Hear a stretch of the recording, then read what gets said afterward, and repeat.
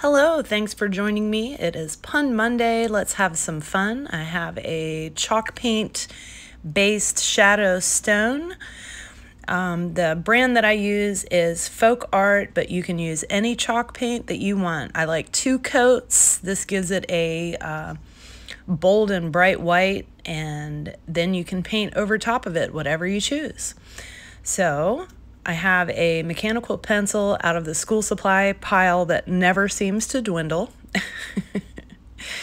So I'm going to start off by just doing a sketch of my toast.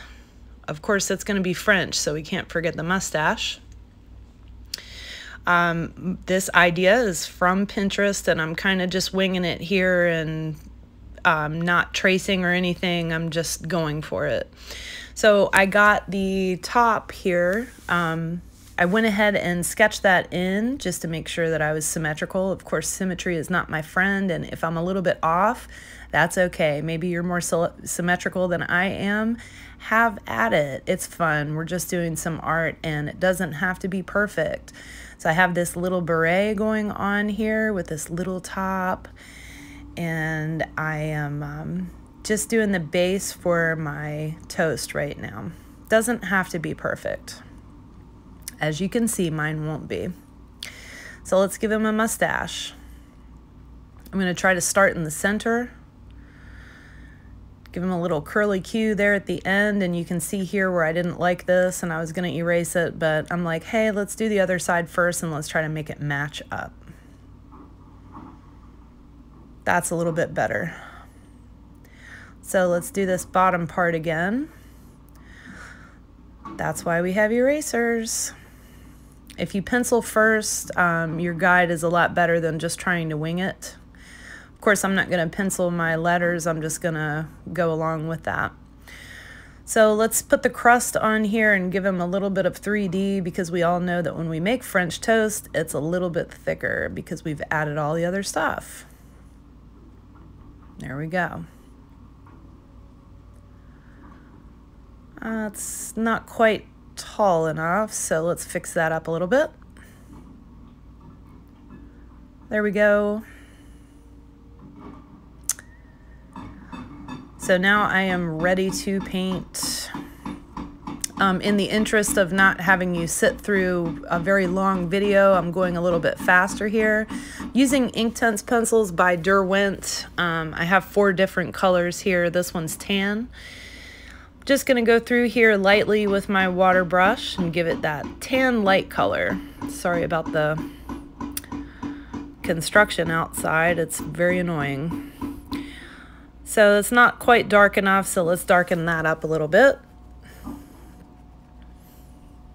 There we go. That's more like a bread color. All right, we got saddle brown to do our crust with. Just takes a little tiny bit of water here on your brush, and you want to make sure that you swipe that off on a paper towel, or if you have a dedicated towel like I do. Then you can get rid of the color that's existing on the brush. We have a deep blue here. Swipe that brown off of there so it doesn't go into my blue, because I'm using the same brush instead of trading brushes out. There we go. Now he has a little French beret. And now we have dark chocolate for our mustache. And if you notice too, I'm not smushing the pencil into the rock. You only need a teeny tiny bit. This gives you the ability to manipulate the color, plus it doesn't make you waste your pencils immediately.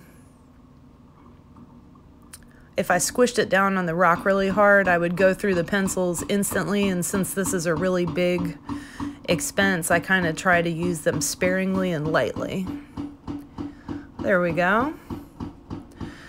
Now let's take our Posca 1MR. The R makes all the difference in the world. The 1M I don't have much luck with because that splashes all over the place and ruins a lot of what I'm working on because of the tip size and shape.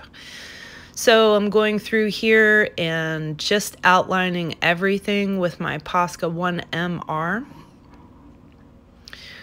This is where it comes to life a little bit and looks a little bit less plain. Mustache time. There we go. Let's give him some eyes, little personality. So let's use our TooliArt fine liners. These are available on Amazon. This little beret piece at the top was a little bit too small for my Posca 1MR, so I just got that one out, and I'm going to keep that one out here. So let's switch back to our Posca 1MR and do our lettering. So I kind of like that we're doing lettering month this month, so I decided to do our last week's challenge and do different fonts. So I'm going to do French in all capital letters, and then we're going to go in with regular calligraphy with toast. Pretty simple. I'm writing out the letter and then I'm fixing it up as I go along. So all of my downstrokes are going to be thicker, same with calligraphy.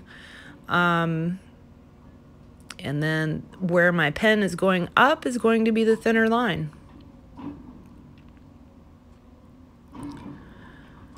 Almost done.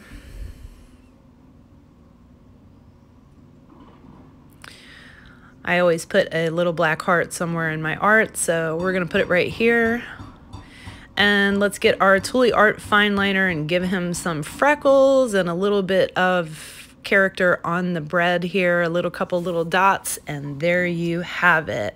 Have fun, do a pun. It's fun, it's just art. Have a wonderful day.